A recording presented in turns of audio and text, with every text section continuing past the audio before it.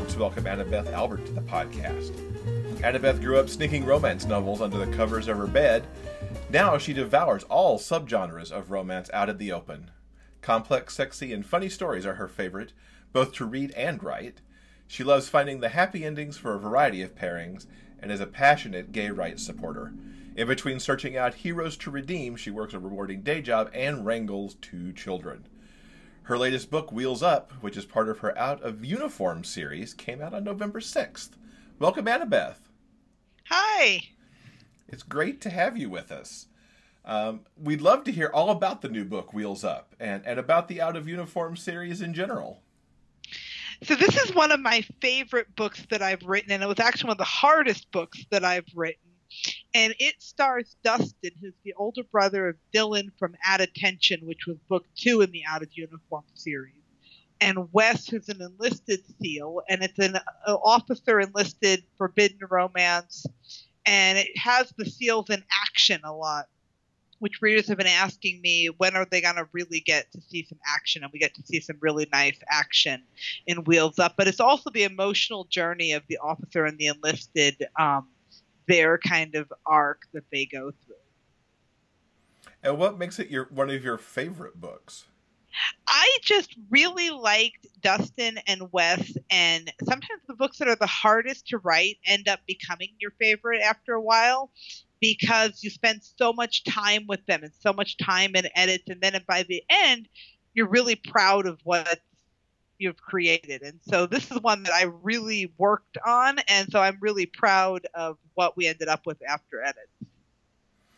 And let's dig in a little bit there. What made this so difficult and forced you to work harder on it? Well, when you have an officer and an enlisted person, there's fraternization rules that come into play. And I do like realism in my book. So I went to a lot of research on this.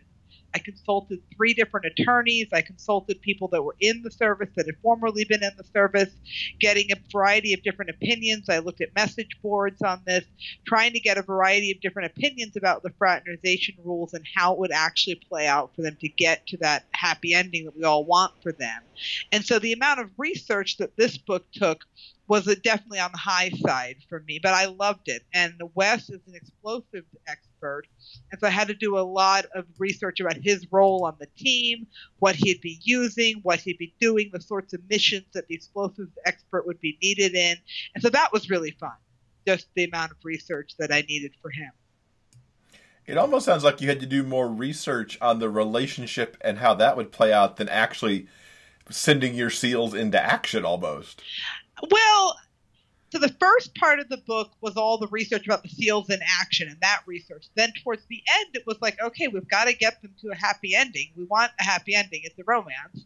And so no spoilers there. But I want a happy ending. And getting that was a challenge because the fraternization rules are real. I didn't want to just hand wave and, okay, sparkle magic dust and everything's fine. So it was a challenge to get to that happy ending for them. That sounds like a satisfying author journey in the long run. It really was, because I felt at the end that I was really able to balance the realism with what these characters needed. And I just finished what will end up being book 6 in the series. And we get to see them again, the Wheels Up characters. We see them in the background of this next book. And I really like where they've ended up. It's like, oh, wow, they're a really cool couple now. So I'm happy with where it went. 6 books is really impressive. I'm curious as to what sent you down that road of Navy SEALs. What was your inspiration for Out of Uniform? Well, so the series as a whole is my chance to look at the post, don't ask, don't tell military. What does it really mean to be a military family right now today? How do things like toxic masculinity play into things? How do people cope with long separations and uncertainty? And a lot of my inspiration, I owe a huge debt to Suzanne Brockman and her SEAL series. And I have a funny little story about that. 11 years ago, I broke my foot, and I had never read any military romance at that point. And a friend gave me a huge box of Brockman books, and I just became a huge military romance fangirl. But I was kind of waiting. I'd done a lot of reading of other people's military romances, but I was a little bit nervous about doing it myself. Could I really do the research and stuff? But then I wrote Ryan in Connection Error, and I just loved it. I loved doing the military hero. I loved doing the SEAL. And so I went to my editors at Carina Press, and I said, I really want to spin off from Gamers and go the military direction. And they loved it. And so it's kind of a leap of faith for them and for me. And we decided to try and make the series. And not every book in the series is a coming out story, which I really wanted. I wanted to kind of show what it means to be out and openly serving in the military today, and what the family side really is. The people who stay at home, the people who are waiting, the long separations, that sort of thing. Awesome. See, I'm going to have to read these now. Will's read the first one or the second one? I've read the first book in the Out of Uniform series I think it was a couple months ago now. I highly recommended it to everyone on the show. What really surprised me is, as I was reading the book, I had a difficult time with it. Not because I didn't like it, because I actually, in matter of fact, I loved it to pieces. But I thought your main Navy SEAL character, the sort of journey that he was going through with being in the closet and being comfortable with what is essentially his very first relationship, was it brought up a lot of stuff, frankly, in my own coming out journey. And I remember all that anxiety and angst about being in the closet. It was very, very real. So I thought that first book in this particular series was really exceptional. Oh, thank you very much. Now, this is not your only series. If I counted right, you've got 5 in play. How do you look among those and decide where to go next? Well, so they're not all active. So Portland Heat is done, and Perfect Harmony, that's the music books, they're done. And I still play in those universes with little ficlets and shorts for my readers. I love doing little like revisits, epilogues to the epilogues sort of things. But other than that, Portland Heat and Perfect Harmony are done. And then Gamers is pretty much done, but I've got a connected novella coming out this spring. And then Gamers will be kind of done, I think. So then the active series right now are Out of Uniform and Rainbow Cove. And what I do is I make a big calendar in Excel with my deadlines, and I just kind of look and I see, well, who has deadlines when, and where can I squeeze different books in. So at this point, it's very deadline driven, not as much, well, what does the muse want me to write today? But, which I know is the muse would be a much better answer, but it's very deadline driven. And in 2019, I'll be part of another series. I know that seems far away, but it's rather close in writing time. And I'm going to be part of a new series, a shared universe at Riptide, and that should be really fun. I love series. I was going to ask that you do seem very attracted to series writing, because everything seems, you have very few standalones. I don't really do standalones. I'm going to do a standalone next year, and that's very unusual for me. And already I'm like, well, maybe it could be 2 books. Exactly.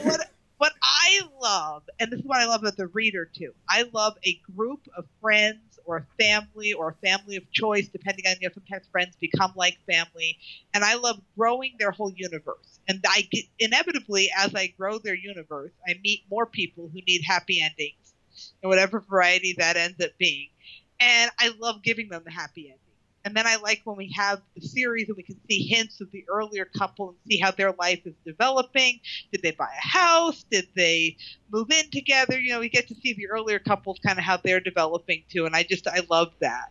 And I like being able to use similar set pieces like locations throughout the series, because then you really start to develop a sense of place. Okay, we're in the diner again. Okay, we're at the tavern, and you really start to get a feel for the location. What's kind of your process as you're looking at kicking off a series? Is it really just starting with book 1 and seeing where that goes, or do you plan out 4, 5, 6 books down the line to know how everything's going to interconnect? I usually do 3 at a time. I do 3 books. I kind of can see 3 books down the line. And what I like to do is kind of start with that group of friends or the people that know each other. And how's that core group fit? Who's kind of the focal point of the group? Who's the loudmouth? Who's the comedian? Who's the shy one? How are those personalities playing out in the friend group? Before we even think about happy endings for people, just how's that friend group functioning? And then usually one story will kind of come to the forefront that, okay, that's going to be book 1. And I really dig into book 1.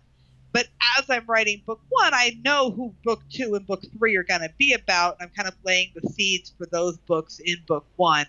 And so to me, that's just really fun because the nature of the friendships and people's friendships in general are just really interesting to me. Mm-hmm. Do you have kind of a sweet spot on where you think series should draw to a close, or is it just as long as the ideas keep flowing?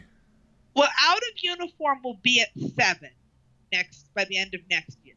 And I'm really going back and forth as to whether 7's going to be it or whether we could go on a few more.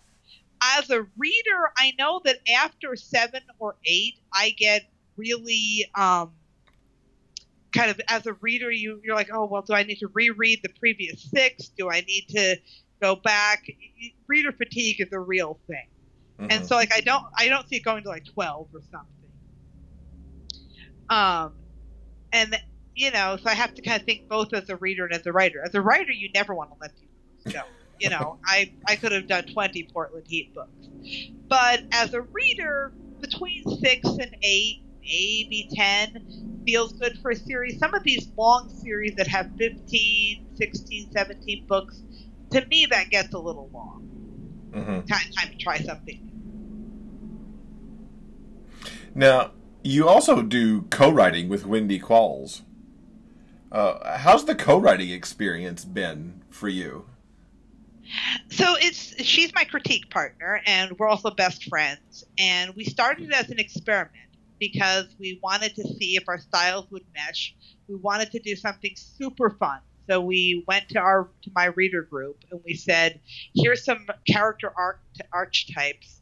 What kind of jumps out at you that you'd like? And so my reader group picked that they wanted us to do a virgin rocket scientist and an army guy. And so it was just fun. It was just totally, it was going to be a freebie. It was going to be 15,000 words and it ended up being 40,000. But and it was really fun and rewarding. It was challenging working it in alongside other projects. I tend to be very much a one project at a time sort of person. But it was still really fun, and Save the Date is still free at all the retailers. And it was nice to be able to bring that to my readers and to be able to write with my best friend. That was really fun. Was it scary at all having the character types presented to you? Well, we did it as a vote, and actually it was fun. It was very free. It was okay. We're going to just have fun with every trope we love with this story. And it ended up being the length that it wanted to be. And it was like, okay, let's just have fun with the wedding weekend trope and these characters. And it really was a fun book to write. And to that end, what are your favorite tropes to work in, or to read for that matter? Oh, I love tropes. I am a huge May-December relationship fan, both in my writing and in reading. If you want me to one click on a book, May-December does it. I love friends to lovers, particularly best friends to lovers when they're in love and they don't know it yet. I love that one. I like forced proximity when they're snowed in or trapped together in some way. I like that a lot. Trying to think I haven't done Secret Baby.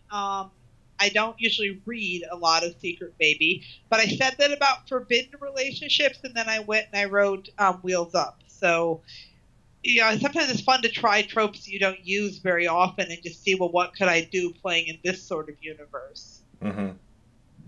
You certainly hit on one of mine that I like a lot these days, and doing May-December. I've gotten kind of into finding those stories and reading them. I love Tender with a Twist that came out in October of mine is May-December, and I really liked doing a hero who was a little older, a little more settled into his skin. And so right now my work in progress is a book that'll be out next Christmas. So it's a Christmas book that I'm writing this Christmas that'll be out next fall. And it has a 46-year-old hero. And I'm just like, this is so much fun. It is so much fun to be in a more mature person. I love my younger heroes too, but I'm finding I really enjoy the mature point of view right now, being in that character's head. Mm-hmm. Mm-hmm. So going back to your beginnings, what got you sneaking those romance novels under your covers? Okay, so this is kind of a funny story. My grandma had boxes and boxes of old school 1970s and early 80s Harlequins under the bed in the guest room. And I would go and spend the night, and I'd stay up all night, like till the sun came up, reading all the books underneath the bed. And so I got really good at borrowing a few to take home. And then I'd bring them back at the next visit and take another 3 or 4. And then I found out that the library had them too. That was kind of a game changer for me. And I was just always the kid that would read long after the lights were supposed to be out. I had flashlights. I had other little lamps. I went through batteries like crazy because I couldn't put a book down till I had read the whole thing. And I liked the length of the Harlequins because I could read them pretty fast. But yeah, I was hooked from the start. Can you remember what some of your favorite titles were from the early days? I can. So I was a huge fan, before I found the Harlequins, of the typical teen sort of romances. Judy Blume, Norma Klein, loved Paula Danziger's stuff. But then when I found adult romance, I read a lot of the very early Laurie Fosters, Catherine Coulter, Sandra Brown, Julie Garwood, Linda Leo Miller, and just, the sort of the icons of romance. I got a really good education in them. I read all sorts of genres: contemporary, medieval, time travel, historical, romantic suspense. I think people often think, oh, you love the Harlequins, you just read the category romance. But I read pretty widely among all the different subgenres, and I was in love with the genre from the first book. Does that early reading play into your storytelling now? I think it does, because I've read so widely. I know what pacing kind of works for me. I read a lot of craft books too. I love reading about how to plot, how to pace and stuff. But I've read so many other books that I'm able to kind of draw on it. Okay, in this book, they had the midpoint hit right here, and then they had the dark moment, and then they resolved it this way. So I'm able to kind of see how others pace things. Mm-hmm. And that worked really well for translating it to my own writing. And also, I know what it means to get lost in a story, and the characters you fall in love with. That it's the little details. And I know that in my favorite stories, it's those little details that really stand out to me. So I try and make sure that I hit those notes in my own work. So yeah, I think reading definitely has helped me as a writer. And what got you into reading gay romance? Was there a particular book that turned the corner for you, or? There was. Suzanne Brockman had several LGBTQ subplots in her long-running Seal series. So I had already read those. But then it was 2011 or 12, and Dream Spinner had a special going on to celebrate their anniversary where you could download a free book. And I had just recently gotten my first e-reader. And I was looking for free legal books that you could get. And so I went to Dream Spinner's website, and I downloaded Marie Sexton's Promises. And I had a baby at the time. I stayed up all night reading Marie Sexton's Promises, and I was just hooked. I was totally in love because it was a romance and it had a happy ending and on-page love scenes. And I started by reading everything of hers I could. Then I moved on to a bunch of other people in the genre. And by the end of the first couple of months, I had spent so much money on the genre. You can really see that free books make a difference. That was one free book, and then I went nuts on the purchasing. So I owe a lot to Marie for how amazing that book was, in terms of how it influenced where my life went after that. Any particular favorites these days? Authors or particular books? So, I think that, I read voraciously, and a lot of different authors inspire me. I talked about Brockman and Laurie Foster and Jennifer Cruzy's another early influence on me. But today I look at things like L.A. Witt writes her military series, and I love her tattoo artist. I love the realism that she brings to the table. She's constantly inspiring me in terms of my own writing, how I want to bring that realism. I want to make sure that my heroes have that good of detail. And I love like Amy Jo Cousins and Santino Hassel for their world building. They have the long running series like I do. And I love seeing how they pull their characters from book to book and how their world just builds. And then I have other authors that I love for like the pacing and the characters like Kira Andrews and Lita Blake. They just do amazing in terms of character growth. And then A.M. Arthur, she brings the angst, and I love how she makes me cry every book, and I love that. So, but yeah, I read very widely. The book that I read most recently that I loved was Kira Andrews' Kidnapped by the Pirate, and I wasn't sure I was going to like it, but because pirate romances, the last pirate romance I read was probably 92 or 93, but I loved it. It was so good. I haven't read that yet, but I love the cover. The cover is amazing. The writing is even better than the cover.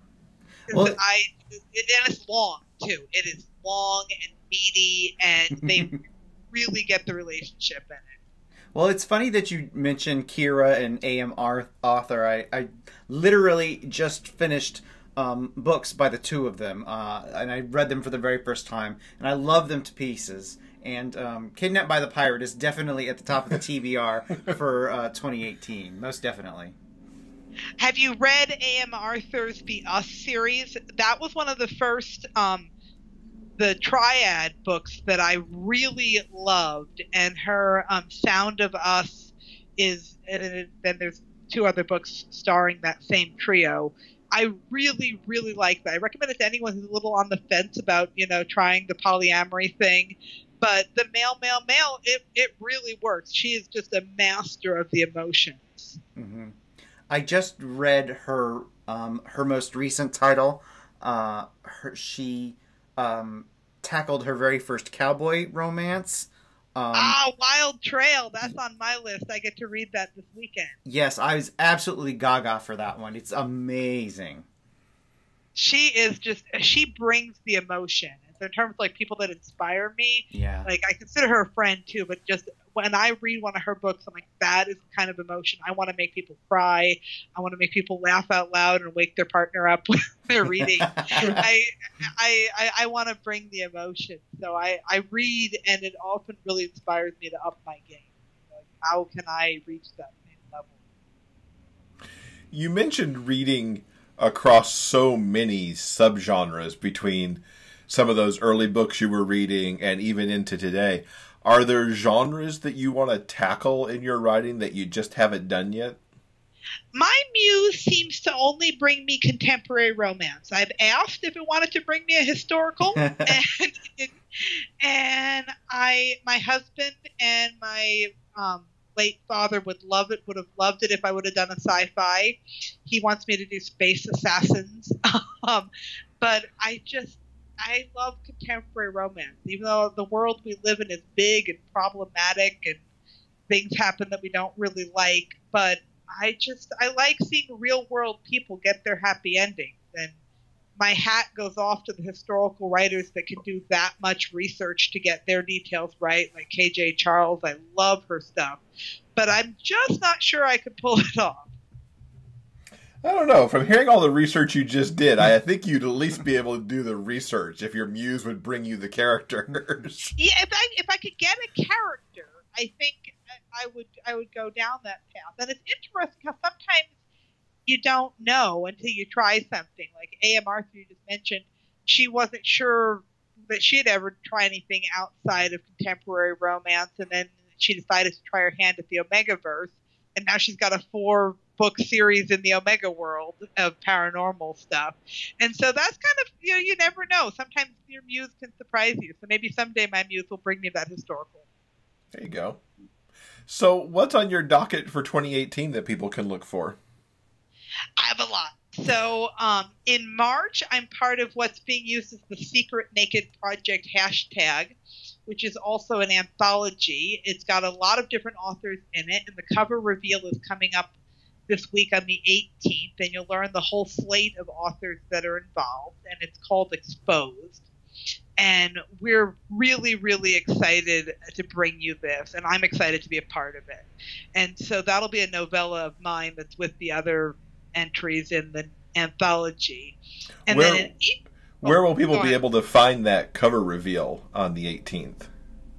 The USA Today blog. Okay, great. We'll link to that blog so people can look for that. I'll let you keep going with your list now. I just want to let people know where to go find that on Tuesday. I think that'll be Tuesday. Yeah.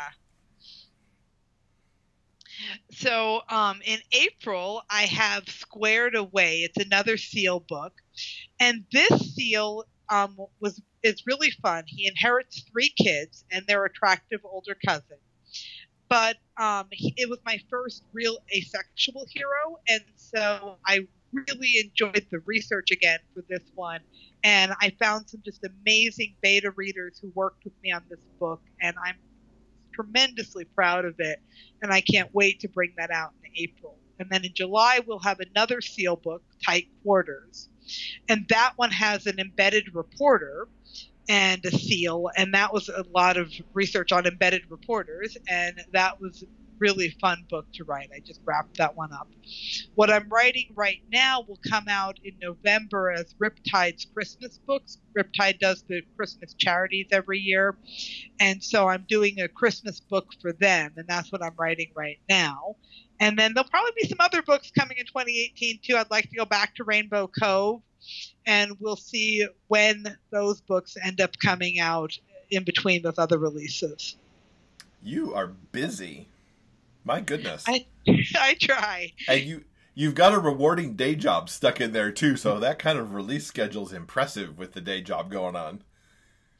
Well, I find it all works with like scheduling. My kids are now in school, and so they go to school, I get to work. Certain days I do my day job. It's not a 40-hour week thing.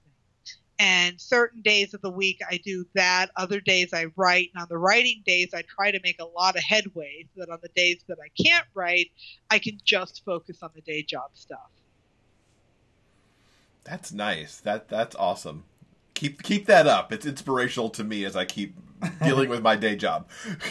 Well, and, yeah, I used to work more hours, and I found that just doing something every day makes a huge difference. Mm-hmm. That is so true. So what's the best way for people to keep up with you online? Facebook, I'm very active on. I have the Annabeth Angels Facebook group, and we love getting giveaways going. It's where I do my ficlets and my extras. We love getting new people to come by, but you can follow me on all sorts of other kinds of social media. I'm on Twitter and Instagram now too. But in terms of interaction, I love people joining my fan group, the Annabeth Angels group. Okay, very cool. Well, Annabeth, thank you so much for joining us. It's been great getting some time to talk to you. Thank you.